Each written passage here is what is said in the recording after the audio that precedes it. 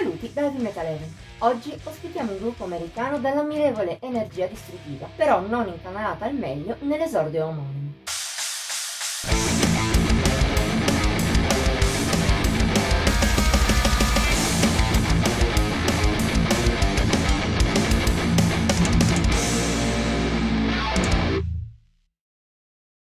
Se si parla di musica estrema, come possono essere il metal della branca più selvaggia o il punk del lato più hardcore, crust, grind, le cattive intenzioni da sole non bastano. Costruire solo su rabbia e violenza sonora non sempre porta risultati, anzi, per farla semplice, diciamo che Raining Blood ce n'è uno solo e anche di casi simili nella storia del metal e punk non se ne contano molti. Più spesso invece, se la propria musica è aggressione e nient'altro, si rischia di finire come gli Junta. Provenienti da New York e con la loro musica vogliono urlare tutto il loro odio verso la giungla di cemento in cui vivono e anche contro le ingiustizie del mondo. Un intento ammirevole, che però nel loro esordio omonimo, uscito il 26 gennaio, non riesce a esplodere a pieno, tutt'altro. Colpa dell'immaturità del gruppo, ma soprattutto del loro caricare a testa bassa senza curarsi di nient'altro. E sì che il genere degli Junta non è neppure così male, si tratta di un hardcore punk con sporcizia e frenesia crust.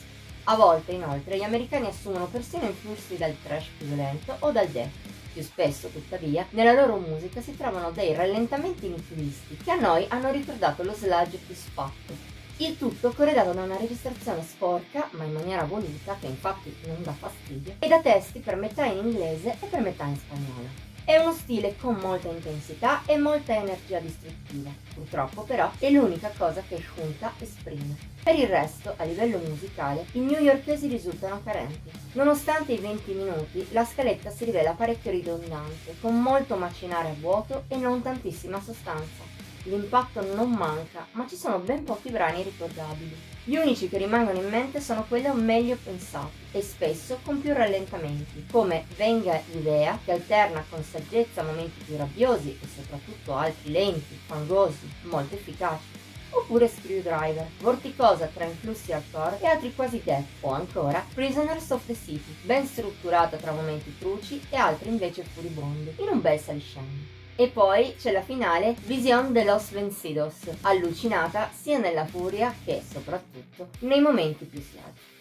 Dall'altra parte però sono presenti anche pezzi come Somos 5000, canzone sperimentale che però non sembra andare da nessuna parte con la sua narrazione a sostituire lo scream, o come Mi Violencia in apertura, quasi il manifesto del disco. Come dice il titolo, è 1 minuto e mezzo di pura ma vuota rabbia, per il resto non si lascia quasi nulla alle spalle. Non che tutte siano così, anzi lungo Junta sono diversi i buoni spunti. Il problema è che sono sparpagliati in un mare troppo ridondante e con poco appeal, specie al centro del disco. Non è un caso se tutte le migliori citate sono all'inizio o alla fine. Poco da dire. Se da un lato la ferocia degli Junta è ammirevole, dall'altra la band americana ha molta strada da fare per sfruttarla nel modo giusto, in musica che ne incanali al meglio l'energia. Per ora il tentativo non è da buttare, tra pezzi e spunti validi questo esordio risulta lo stesso decente, ma oltre non va. Se i newyorkesi vorranno emergere dalla media dei gruppi che affollano i loro generi, c'è molto lavoro da fare. Magari non devono neppure raffinarsi, possono rimanere così grezzi, ma la sostanza andrà curata in maniera molto più attenta e consapevole.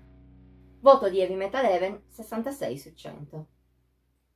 Con questo è tutto. Se hai apprezzato la recensione ti invitiamo a mettere like, a commentarla e a condividerla. Puoi inoltre iscriverti al nostro canale e attivare la campanella delle notifiche per non perdere neppure uno dei video che pubblichiamo ogni settimana. Infine ti esortiamo a seguirci su Facebook, Instagram e Pinterest. Trovi il link in descrizione. Ci vediamo la prossima volta!